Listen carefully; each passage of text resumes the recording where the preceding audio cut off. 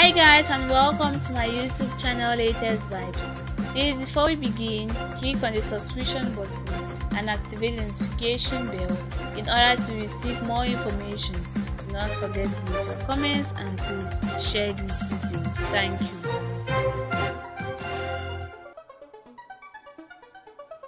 The European visit, in which Biden met with NATO and other Western leaders, visited the front lines of the growing refugee crisis and even held a young Ukrainian girl in his arms as he sought to spotlight some of the vast tentacles of a country that would likely define his presidency.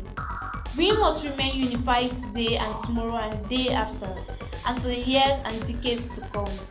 It will not be easy, Biden said, as Russia continued to pound several Ukrainian cities. There will be costs, but the price we have to pay, because the darkness that drives autocracies is ultimately no match for the flame of liberty that lights the soul of free people everywhere.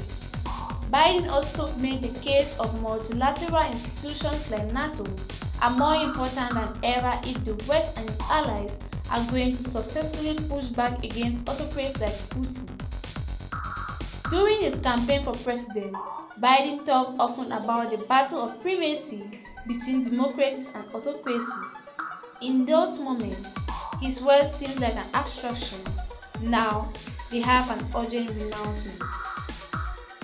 For more information, please click on the subscription button, the notification bell, and don't forget to share.